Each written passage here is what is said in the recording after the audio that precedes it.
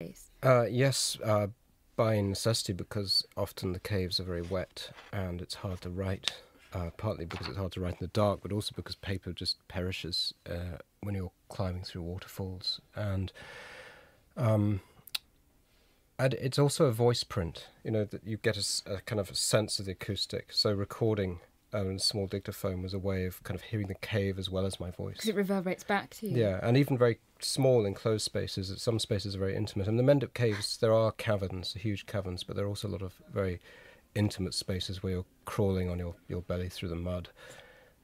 So in that sense, there's a huge range of acoustics. So you're like a kind of muttering golem. I'm famous for being a muttering caver. Yeah.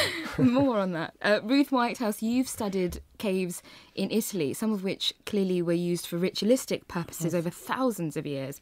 And like Sean, you too noticed this peculiar acoustic. Yes, indeed. I mean, all the senses are remarkably affected when you go into one of these caves, but sound is does stand out in some ways, partly because it is so variable. You get these different effects. There are sort of largish chambers where it reverberates round and you can't really work out where it's coming from if it's not yourself.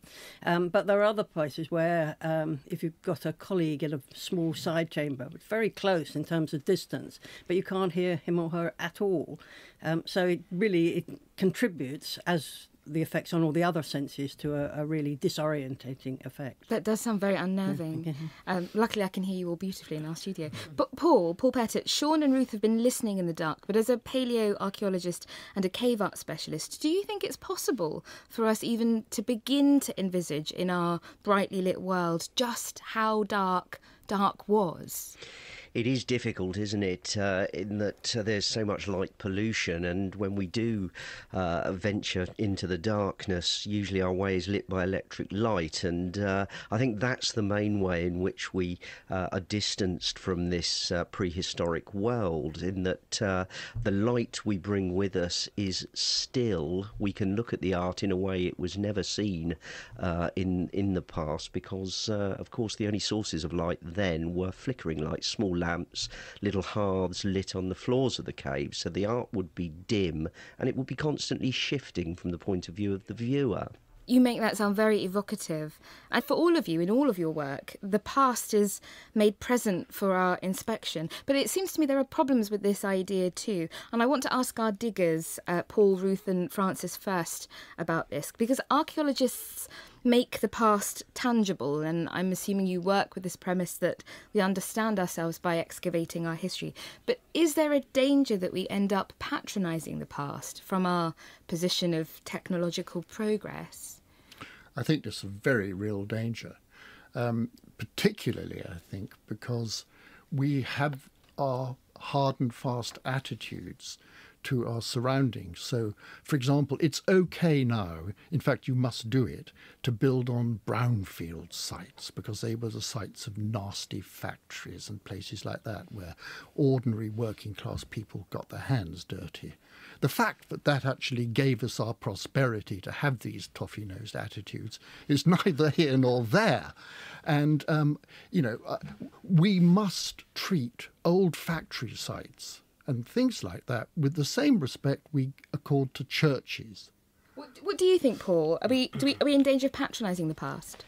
Yes, we are. I think the more distant prehistoric societies are in time, the easier it is to write them off, to generalise about them, and in so doing, patronise them. We all speak about cavemen, cave women, and this sort of thing without realising that they were as sophisticated as us. And I think even art historians may have a patronising view of what is something like 80% of art from the Paleolithic. In other words, strange beginnings, odd daubs on the walls of caves in the darkness we don't really understand.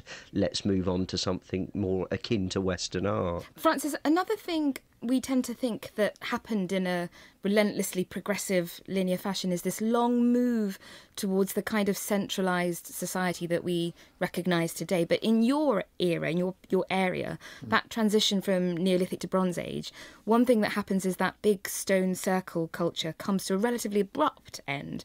And you have an idea that has something to do with the rise of population, which means that culture becomes local and diverse in ways that we know. Yes, I mean, I think what you're looking at is the development of a landscape.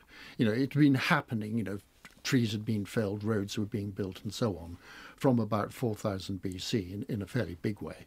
And then about 1500 BC, so it's time of Tutankhamun, in the Bronze Age, there was an abrupt change. Places like Stonehenge and Avebury, the great stone monuments, were abandoned. And people instead switched to more locally based religions. And I think what you're looking at there, with people making offerings to water and that sort of thing, is the beginning of what was later to turn into the parish system. It's the beginnings of local government and local governance. And, I think if you'd been around in the late Bronze Age, you'd have been completely at home. You really would. That's such a surprising thing to think, isn't it? Because that past feels remote and alien in some ways. People like me, Paul, and Ruth, we gawp with wonder at the cave paintings, at the 30,000-year-old bison in the caves of Altamira and the 20,000-year-old bulls on the walls of Lascaux in France. But is it patronising of us to think of those as examples of so-called primitive art? Because as Francis is suggesting here, those people were like us in all but the technology.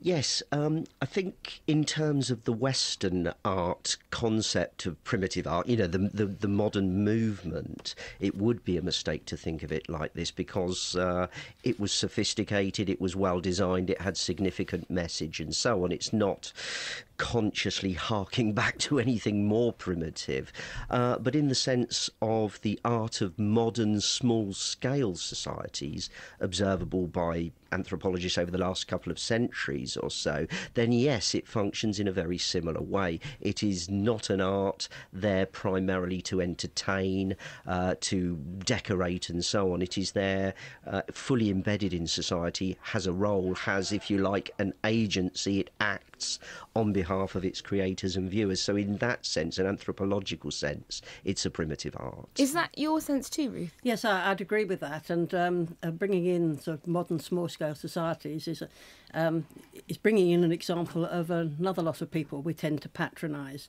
And we try very hard these days to avoid using terms like primitive and so on. But it's still there in people's mindset. And actually, the more you study them, the more you get to admire what they could do and did achieve.